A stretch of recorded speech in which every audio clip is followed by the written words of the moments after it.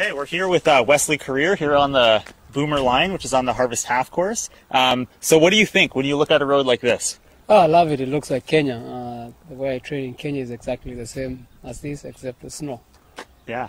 So you were in Kenya earlier this week? Yeah, I was there yesterday. I think, I left yesterday, Monday. Yeah. And I got here yesterday night. Awesome. And so now I see you're bundled up in kind of winter running gear, and I'm here in my shorts and t-shirt. I know. I think you're crazy because it's cold. Yeah. It's very cold for what I'm used to. Yeah. Well, I mean, earlier this week this was probably covered in snow, and so now it's beautiful weather for a run here in April in Ontario.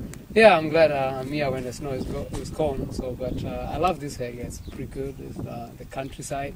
There's no traffic. Soft surface. Pretty nice place to train. Awesome. All right. Well, let's go for a jog.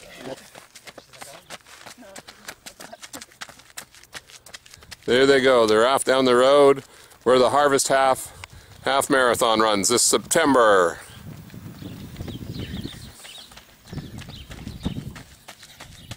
Easy jog. There they go down the road.